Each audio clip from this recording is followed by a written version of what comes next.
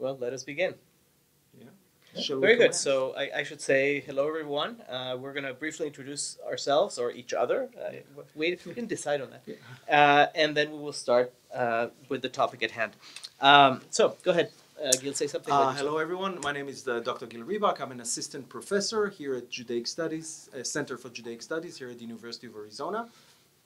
I'm David Graizbord, an associate professor of Jewish history. I focus on the early modern world, but lately I've, you might say, become interested in American Jewry. So, Gil, we meet today to talk about whether American Jewry is in crisis. So with that overarching question in mind, what would you say are some of the main challenges that American Jewry faces today? I mean, let's start with the term crisis because it has become a little bit trite. Already in 1964, Life magazine published a very well-publicized article that was called The Vanishing American Jew, or I think with a question mark, and it kind of raised the question, are we going to have within a generation or two generations a viable American Jewry? So the question of crisis has been around for the last half century, if not more, and indeed has become somewhat trite. The question is that I think in recent years, what you have is that there's more attention to certain problems, certain endemic problems that have been, they have been always in the background, but seem to come to the fore in the last decade or 2 decades. Now we can say some of them have to do with quantity, some of them have to do with quality. Quantity, of course, are, the question whether American Jewry is declining, what is the rate of decline. Different scholars have different views about that. The more important questions are not numbers. The more important questions are about the quality of American Jewish life. And I know that you are, you're about to publish a book of interviews with young American Jewish millennials that deals with that. Yes, I think both of us are very interested in questions of quality, not just quantity. Since, among other things, we're not demographers, we're not sociologists. But how would you characterize then the qualitative issue? The question of quality of life, cultural substance, thickness, whatever you want to call it. Right, so scholars were trying to kind of work around those questions. Some people tried to talk about the decline. Some people tried to talk about the transformation. Some people talked about revival. According to a certain school of thought, since the late 60s, early 70s, with the rise of the so-called ethnic wave in America, there is a certain revival of Jewishness, the display of Jewishness. You can see people walking with their fringes, with the tzitzis out, rather than a baseball cap. The kippah, the yarmulke is out. More lighting of menorahs during Hanukkah. We just finished celebrating Hanukkah. Many more displays of Jewishness, more Jewish museums, Holocaust museums, and so on. Other people said, well, you know what, that should not be the yardstick because that does not mean necessarily that Jewish life is in a revival. And that's why we thought about, framing the whole debate here is whether America was, good for the Jews but bad for Judaism. Yeah. And I think, again, the question is to kind of separate the situation of individual Jews and the state of Jewishness or / Judaism. And I think here we have certain alarming, let's say, features. Yeah. The latest Pew report, everyone speaks about that, from 2013, is talking about 72% intermarriage among non-Orthodox Jews, who are the majority, among 85 to 90% of all American Jews. Other people have pointed out to the fact that within that survey, almost the same people wrote that to being Jewish is to have a sense of humor, as, actually more people said to have a sense of humor is much more important than, let's say, practicing Judaism. So when you put that in kind of this context, the problems seem, both quantitative and qualitative. Yeah. That earlier you alluded to a number of approaches to the analysis of the situation. As a historian, do you see particular schools of thought coalescing around different interpretations? Let's say the revival thesis versus the oy vey, we're decreasing in number and in substance thesis? Well, the oy vey thesis that, look, in the 1970s, people began talking about a silent Holocaust. And from integration, you might say that whether throughout most of American Jewish history, the focus was on integration, Americanization. That was very important, established Jewry invested a lot of efforts and a lot of money in trying to Americanize the newcomers. From the late 60s into the 70s, and it has to do also with identity politics and stuff which is going on around them, American Jews, or at least some of the established American Jews, have put an emphasis on survivalism, meaning will there be another 1, 2, 3 generations? And I think, of course, just to give a little bit of background, keep in mind 19th century Reform Judaism, already as early as 1825, when the first Reform Society in Charleston, South Carolina, was established. They said, well, you know what, first of all, we don't understand the prayers, they're in Hebrew. Second of all, why should we pray for some stony? Isaac Harvey, one of the co-founders, said, why should we pray for some, some stones in Zion or whatever? And in 1841, when they rededicated their synagogue, they said, this synagogue is our temple, this city is our Jerusalem, this blessed land is our Palestine, our Zion. Yeah. And by 1885, Reform movement said, we no longer consider ourselves to be a nation, we're members of a religious faith. And while the Reform Judaism might have made a U-turn over the years, by the 1930s and afterward, some of those ideas are still floating around. Many American Jews still see their Jewishness, at best, by the way, as kind of a religion or a faith, in a very Protestant way, in a sense, not as a comprehensive way of life which merges community, faith, ethnicity, peoplehood, and so on, but rather compartmentalize it. Yeah. Tell me about your own perspective. I mean, obviously, you've chosen a particular entry points into the study of American Jews. One of them is for example, the views of Yiddish speakers in the United States toward the other, toward the non-Jews, principally in New York and on the Eastern Seaboard. Now you're moving into a discussion of Yiddish speakers in the United States' view of blacks. So what insights do those two studies give you into this particular phenomenology? I think it has to, for our debate today, I think it has to do with the nexus between liberalism or progressivism and Judaism. Because I think as some observers, commentators have said, Jack Wertheim, in a recent book, I think it's called The New American Judaism, they refer to the fact that for many American Jews, their Jewishness or their Judaism is hinged upon liberalism, upon progressive views. And that's why you hear a lot tikkun olam, repair the world, tzedek, tzedek tirdof, justice shall you pursue, and many kind of buzzwords that help many people who have very minimal literacy in Judaism say, well, but we are standing, this is what our ancestors did, we're simply continuing that. And I think he rightly laments the fact that it's kind of a slide toward the empty and the platitude. I mean, in a sense, focusing on those buzzwords and then reimagining yourself as simply we're another part of this chain of really liberal universal views. Reform Judaism began doing that in the 19th century. You can say that some people began earlier. By the late 20th century, early 21st century, many American Jews cannot understand themselves outside of that perspective. That perspective might be sweet, might be enticing. It's ahistorical. And it takes, it's not even picking and choosing. It's scratching the surface. My studies have tried to show that if you're talking about historical experience did not make Jews necessarily identify down, so to speak, with the downtrodden. If anything, they identified up with the ruling classes. That was a much more common Jewish historical experience. So those studies kind of, in a sense, question this nexus that until today, many American Jews in the Pew survey, many of them speak about social justice as much more important than connection to Israel or knowing anything about Judaism, not to mention practicing Judaism. Yeah, perhaps you've already answered this question, but if so, I sort of missed it. So do you see this phenomenon of, let's say, of substituting substance for a certain kind of, a slogan, something useful, something usable, that it has at least the virtue of being in Hebrew, right? Do you see that as a consequence primarily of, let's say, secularization in general, or do you see this as a specific outcome of this unique American environment for Jews?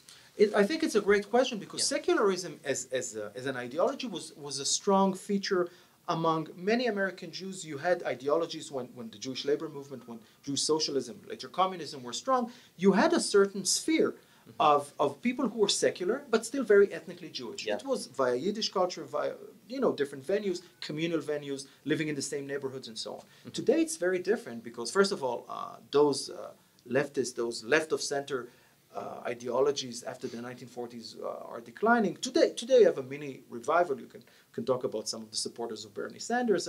But again, that Jewishness is not even ephemeral. It's very thin and sometimes even non-existent because some of the adherents there of those ideologies believe that Judaism or Jewishness is kind of tribalism and they would like to reject it. So secularism was always strong. Today, I think it's if there is secularism or lack of belief, you don't have the Jewish background or the Jewish community to kind of be a balancing influence. So those people are not anymore anchored to any Jewish community or to Jewish heritage. And again, not in the religious sense, but in the cultural sense. Right. So what is left? There's no, let's say, no Jewish neighborhood, such as it existed in the 19th century. You still have some. Yiddish. Yeah. I mean, so you go to the Upper West Side in Manhattan. Well, sure. Yeah, of course. But outside, I mean, let's say here in Tucson, Arizona, I mean, everybody is in a suburb, right? Right, It's right. A suburb of what? Who knows? But it's a suburb. And there's no center. There's no center, exactly. Yeah. So, I mean, is it fair to say that that identity then hinges, as you said before, on some Protestantish notion of religion, or on, let's say, on politics, particularly for those who have abandoned traditional religiosity? It's a great, I mean, I think, again, a great question. The Protestant, it's for people who actually believe in the religion. Yeah. If, according to the Pew survey, so many people are religiousess. I mean, they do not identify as Jews, definitely not in the religious sense. Yeah. Some of them not in the ethnic sense. Right. So for those people, the justice, you should, or mending the world becomes the focus. Not just the focus, becomes the very essence. Yeah. And they cannot disentangle that or say, well, what is there behind those slogans? And they see it the here and the now, Right. Rather than have a certain, looking back and say, well, there is much more to that context. So, and therefore, I think you can speak about a certain dilution. Yeah. Well, talk a little bit more about the American Jews, or some American Jews, let's say, nervousness with tribalism, right? Do you think that there's something about the American context which makes this a particular concern? I think, for example, of the contrast even with France, which is theoretically such a lay state. Nonetheless, it seems to me to be founded on the, at least the conception of Frenchness as something that is linguistic, something that is cultural. Whereas here, it seems to me, what you have, tell me if you think it's correct, is something more like a civic identity rather than one that is ethnic, and therefore Jews, in order to belong to the great American whole, perhaps don't feel so comfortable about framing their own identity in ethnic terms. No, I think this is exactly the point that Will Herberg, in a seminal book called The Protestant Catholic Jew in the mid-50s, he made exactly that point. America was always, I mean, the Constitution cherishes and really institutionalizes religious freedom. So to say that you're different in religious terms was always something that was considered to be legitimate. Yeah. Many of, the first Puritans, the very first secessionists, people who seceded from the Church of England, came to those blessed shores and, found their, Zion on the hill, Jerusalem upon a hill. Coming to the 1950s, most American Jews by the 1950s, for example, are no longer observant. But they cannot really put their difference, or they cannot distinguish themselves in ethnic or national terms, because American patriotism and American nationalism. Right. So particularly as they move west. Move west, exactly, right. as they move to new communities. Yeah. But also, I would say, even within their neighborhood or suburbs, there is a problem by the 50s, Cold War America, to say, look, we are ethnically different or nationally different. I mean, that would not fly. Right. So religious difference is the legitimate way, even though most people are not religious. So they build those great synagogues, which they don't go to. Yeah. But what they did do, and that was for quite a few generations, the community, the neighborhood, the kind of the close proximity was the basis of the community. So people would be neighbors and they socialize together, go to the same schools, and therefore also marry within the community. Right. Once those things are, and from the 60s, 70s, you have geographical, demographical changes, that is no longer the bedrock of community, and then you're okay, what would be the bedrock? Because you don't believe, and a synagogue cannot do that, but you don't have anymore what some sociologists call the second settlement, areas, or even in the suburbs that had a concentration of Jews. And I think this is the struggle, and this is the challenge today. I happen to agree with that last point, and actually, my perception of the problem is what drew me to the study of young American Jews and their relationship to Israel and to Zionism. If we understand Zionism as perhaps the most successful political, social, and cultural expression of Jewish nationality, at least in the last century. At least in the last century, exactly. In modern times, I think it behooves us to ask how it is that American Jews make sense of that. And one of the things that I found in my subjects is that those who somehow learn in their early lives to conceive of themselves as part of an extended family rather than part of a religious group per se, those are the ones who at least cultivate a potential for identifying with Israel in later life. Now, that potential is not always realized. It depends on other experiences. For example, one of the things I found is that to the extent that young American Jews have formative experiences when they're adolescents, when they're young adults in Israel or in connection to Israelis, for example, when they have Israeli friends, Israeli mentors, then they learn to associate their developing identity, their independent identity, with something that appears to them to be an extension of their own family, right? The collective Jewish family, as let's say as formulated in Israeli terms. What's also interesting is that Israeli culture, the culture of young adults, let's say, is to American Jews somewhat surprised. To American Jews who identify with Israel when they're, let's say, in their 20s, is a very surprising breath of fresh air. It seems to them to be an alternative way of being Jewish. Not to be religious, but precisely. That it's a way of being Jewish without the imperative of kind of traditional religiosity, right? And by the way, there are those who lean toward the religious, and for them there's also an alternative religiosity represented in Israel, that is to say, represented, let's say, by the national religious, who are relatively flexible, who are ardent without being, extra punctilious and so forth. But for the vast majority, let's say, of what you might call non-Orthodox. Non-Orthodox Jews, those who come from Reform backgrounds, unaffiliated backgrounds, and conservative backgrounds, for them, the way of life, let's say, of young Tel Avivi Jews is very galvanizing, right? The idea that you are a Jew in an unself-conscious manner, in a modern manner.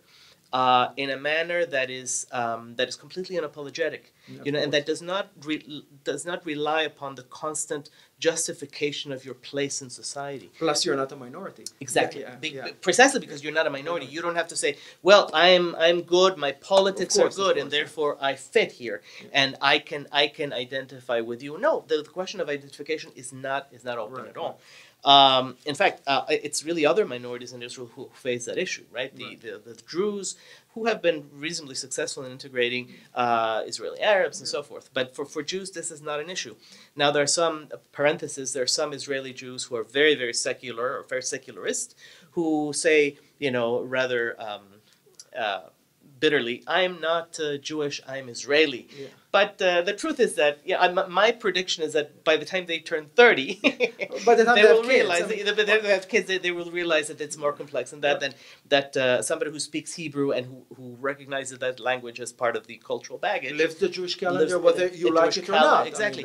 Such a person's identity as a Jew is not really in question. And by the way, that's why when in 2006, when the American Jewish Committee celebrated its centennial, and Aleph Bet Yehoshua, Abraham B. Yehoshua, the Israeli novelist, he came and, like any good Israeli, immediately insulted his hosts, and he said to them, "Look, your Jewishness, only in Israel I can live. Incomplete. It's complete. You compartmentalize it." And many people got offended by that, and he said, "Look, I'm not talking." And he's kind of the old school of Shlilat Galut, maybe of the idea of that you can be fully Jewish only in a Jewish land when you speak.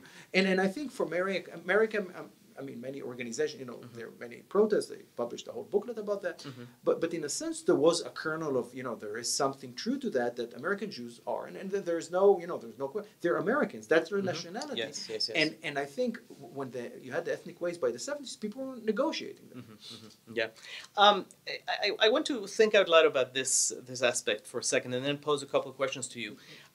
It seems to me that often when scholars try to understand the American Jewish reality, and they refer, for example, to the compartmentalization of religion and ethnicity, on the other hand, and things like that, their approach is sometimes viewed as reactionary, right? As something that perhaps harkens back to an ideal that cannot past, be cannot be reconstructed, and furthermore point out, look, American Jewry it's labile in the way that it has to be here.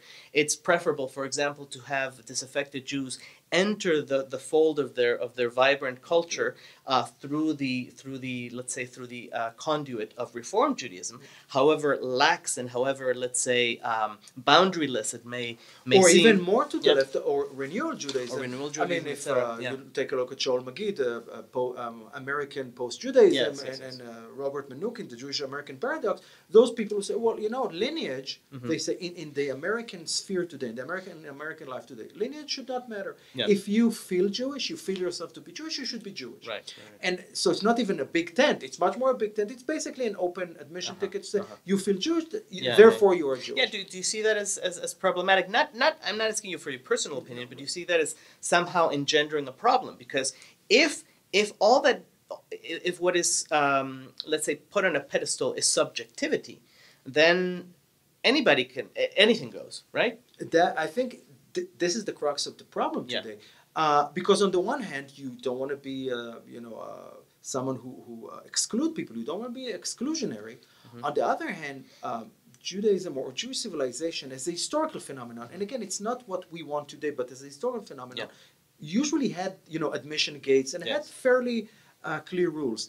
And I think that's what American Jews are really struggling with, especially with.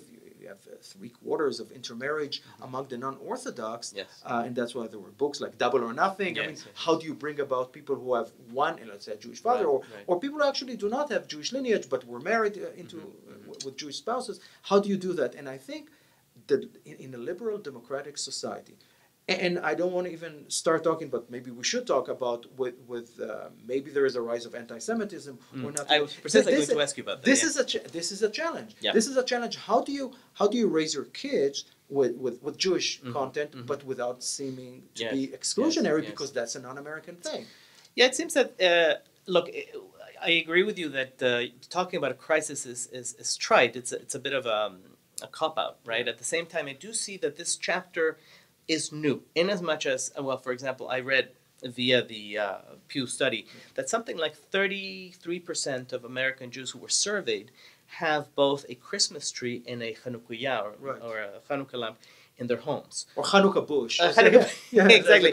Whatever that may be, it's in other words, it's not a traditional item. Yeah, of course. And so this suggests, and I think in modern history, an unprecedented degree of even syncretism, or kind of a combination of motifs that was certainly taboo to the even parents, in Weimar Germany. Precisely. Exactly. Not that there hasn't been synthesis throughout Jewish history. There certainly has. Course, I mean, but this is unique for the modern period, and particularly given the familial backgrounds and the cultural backgrounds of the people who are forming this kind of strange mix between Christian / American patriotism and Jewish affiliation, right?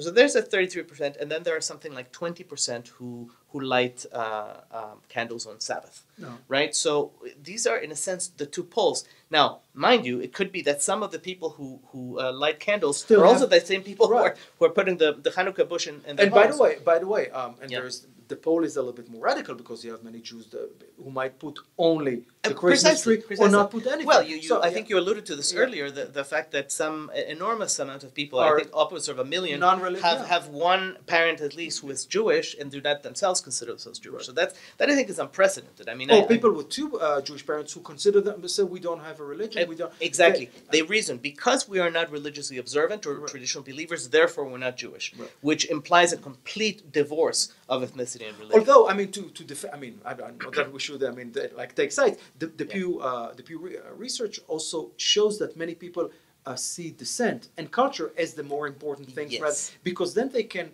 So we have a heritage. We choose whether to celebrate it or not, but it's in our blood or it's in our genes. So in a sense, there is a reintroduction of essentialistic notions. Almost racial biological components, which is very interesting too. Mixed with the idea that, and this goes along with the notion that a sense of humor makes you Jewish. Right, yeah. That being a Jew is sort of like being a gadfly. That the purpose of being Jewish always is in to the opposition, always in the opposition, always criticizing, and to refer to Irving Greenberg's formulation, always there to be a goading minority. This is what I call the Jiminy Cricket model of Jewishness. Not the Jiminy Cricket, but Disney's Jiminy Cricket was there to show Pinocchio how to be a moral human being. Right. But always and that's the Reform Judaism worked on that. I mean, that's our mission among the nations, to be kind of a light into the nation. It doesn't mean to have a Jewish state. It means you live in those and you set the moral. Which to me implies we are not the protagonists of history. We are devices to the moral salvation of humanity. But not subject, but almost object. Yeah. Okay. I was trying to make an arc here, but we somehow lost in very interesting points. But so what I see here is a new, perhaps, tell me if you think this is fair, a new chapter of American Jewish history in which on one hand you have this tremendous cultural variety, a kind of polarization of cultural types like the Shabbos observers and the Hanukkah Bush people. Okay, and on the other hand, you have the entry from the outside of what some people call a resurgent, naked anti-Semitism, right? And I'm not just talking about the massacre in Pittsburgh. I'm talking about Charlottesville and campus protests against Israel, which really often do not differentiate between Jews and Israelis and so forth. Or they call all Jews Zionists. Exactly. Which is a Soviet... There's a kind of slippage. Exactly. I mean, it's a very interesting period to live in, and I'm not sure it's good or bad. It seems to be a replay of the 1930s when Jews in the world, also in America, but definitely in Europe, were squeezed between a radical right, anti-Semitism, which is based on racism and Nazism, and radical left, which is also anti-Semitic, but uses many terms to disguise that and put on a universalist face. And when you have a universalist face, that's already kind of very attractive to some Jews, especially those who consider themselves progressive or liberal. And they say, oh, well, it has nothing to do with anti-Semitism. And then they use keywords. And it reminds me of the 30s when indeed those two poles, opposite poles, kind of squeeze Jews in between them. The radical right and the radical left. Wouldn't you say, though, that this is qualitatively new in the sense that the Jews who are squeezed in the middle are not as anchored in, let's say, a sense of ethnic cohesiveness as their ancestors? They're more diffuse. They're more diffuse. They're more diverse in terms of their understanding of what identity is. And therefore, the responses that they will give will probably vary accordingly. Absolutely. Yeah.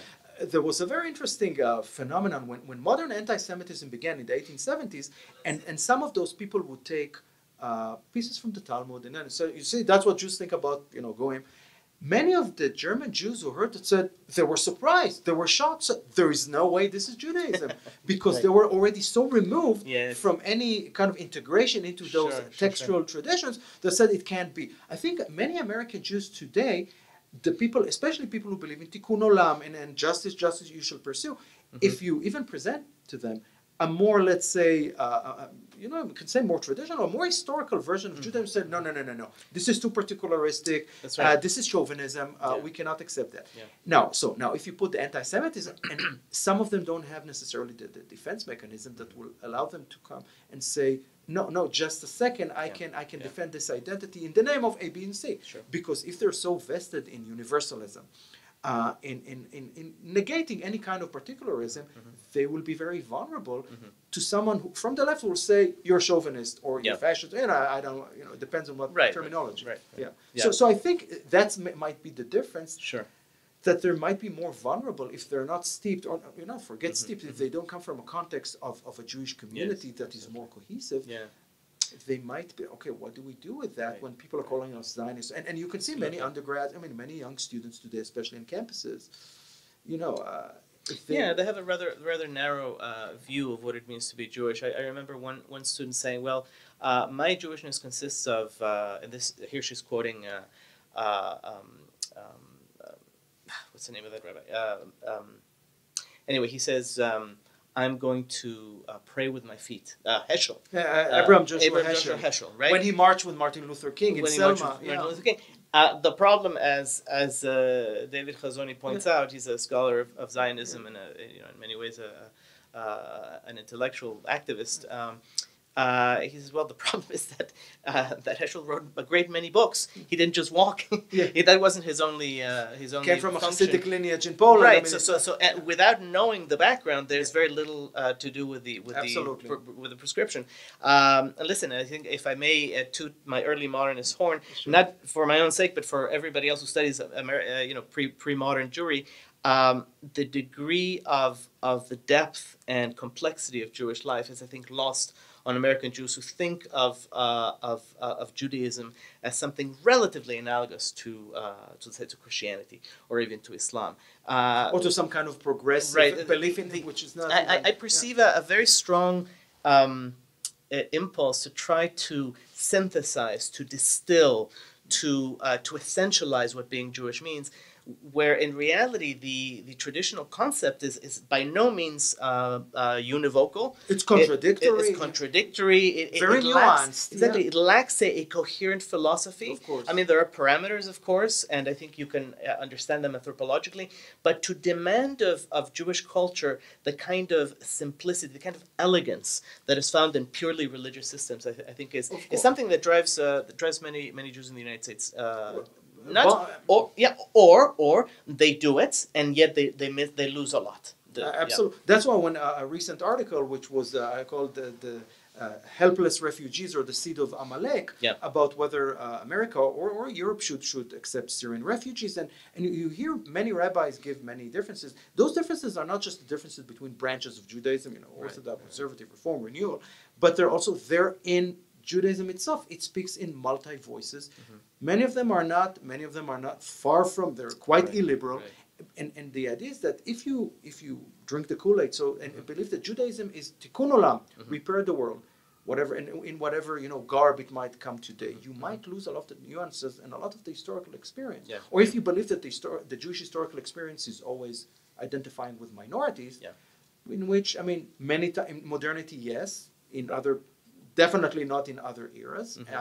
Then you lose the nuance and you lose the content. Absolutely. Now, somebody might respond to this by saying something along the lines of, well, everybody knows that for every 3 Jews you find at least 5 opinions. And in fact, arguing is what we're good at. That is, in fact, one of the essences of being Jewish and so forth. So, of course, Jewishness is multivocal, is multi-layered, and so forth. So, how does one respond? How would you respond to that? In other words, yeah, sure. I mean, there is a lot of nuance, but that is not necessarily something on which to hang your hat, is it? Right. But the thing is, actually, if someone would come and say that, and say, well, Mazel Tov, it's a great insight. It's a great insight, and it shows you how hard it is, how difficult and contradictory it is to try and distill a political view, a political agenda, which would be very presentist, ahistorical. Say, it's tikkun olam, so I'll do A, B, and C. They are not doing that, so they don't understand what Jewishness is. And I don't see that. Actually, I wish that someone would recognize that the multiplicity of views and nuances, and that would allow you to say, look, you cannot just say that Judaism is tikkun olam, and you can say aniyei ircha kutmim. Charity begins at home. There's almost in the Talmud there's the formula. By the same token, I might add, you don't say being Jewish is let's say just kind of an instinctive nationalism. Right. I mean, it's both. And it's not just particularism. It's just not universalism. And at different points in time, Jews usually kind of reshaped and refigured what does it mean to be Jewish, and that's our task. If you already have a priori kind of assumptions, kind of underlying assumptions. Okay, Jewishness is this and this and this, and it's usually very liberal and universalist. You're missing the point, and you're flattening it, and that's what I think Wertheimer was writing. You're flattening it to a kind of something that you can do. You can be a member of the ACLU and do those same things. I mean, you don't need the Jewishness. For that, right? But this is, I mean, as we've said, this is not just a question of the let's say the liberal left. It's a question of the right as well, right? Absolutely. I mean, the idea of a simple political litmus test for Jewishness is completely never forget. I mean, never forget what? I mean, so you have many lessons that you can take. Right. And no, if I may, I see a lot of American Jews criticizing each other for exactly what they're doing. Yeah. In other words, some criticize, let's say, pro-AIPAC Jews of using Israel as a golden calf. Right. And in response to that, let's say the people of the right, because I mean I hate these labels, but that's the way it's understood in daily parlance. They attack the others as being somehow capos or universalists or something like that. But that's too simple. Those, by the way, it's good that you use capos. That's an example of how you use Jewish historical experience and you kind of twist it to fit it into your current agenda. Okay, very good. Gil, I'm told that we're out of time. Okay. So anyway, I hope this has been enlightening in some level. It's always fun to talk to you, and see you again soon. Thank you.